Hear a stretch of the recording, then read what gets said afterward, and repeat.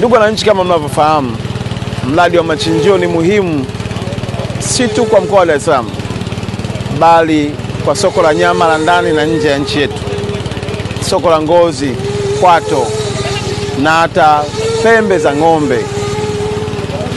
Kama ambavyo Mheshimiwa Rais ameshaelekeza na ametoa maelekezo ya kazi hii kufanyika usiku na mchana, nimeamua kusimamia mwenyewe. Sababu moja tu, niliowaamini na kuachia kazi hii wameniangusha. Na nimewaambia wananchi ya kwamba sauti ya Rais Magufuli kila mara naisikia, kweli umekubali hii miradi ishindikane, isitekelezeke. Na kwambia Mheshimiwa Rais na Watanzania wote wanaoishi katika mkoa wetu, miradi hii nitaisimamia mwenyewe usiku na mchana ili kuhakikisha kwamba ndoto yako ulionayo katika mkoa wetu inatimia. Kwa nini nafanya hivyo? Kwa sababu kwanza na mapenzi mema kwangu binafsi, kwa wananchi ambao umenipa niongoze, lakini kwa taifa hili sitakubali kukuangusha. Nitasimama usiku na mchana.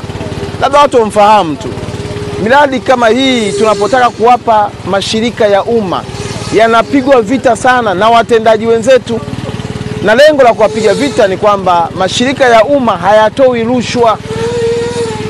Nilielekeza baada ya kuona manispaa ya Ilala inasuasua kuwapa National Housing, ilikuwa siku ya tarehe 22 mwezi wa 3, lakini watumishi na watendaji wamehakikisha wanatengeneza kila aina ya vikwazo na kuhakikisha kwamba National Housing haipati mradi huu. Kwa sababu gani? Kwa sababu walishakula. Walikuwa na mkandarasi wanataka kumpa bilioni 17.5.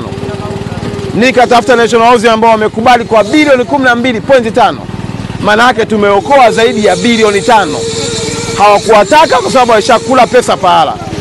Nawaambia tena watendaji, mliozoea kula rushwa kwa mgongo wa kujificha kwenye sheria ya manunuzi, muda wenu na kiama chenu kimefika. Sasa nitakula sahani moja na nyinyi.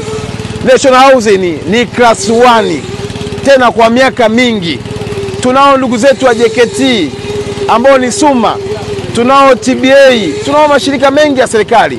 Lazima tuyajengee uwezo. Sasa tumefungua ajira kwa Watanzania ambao wanapata ajira kupitia hii miradi.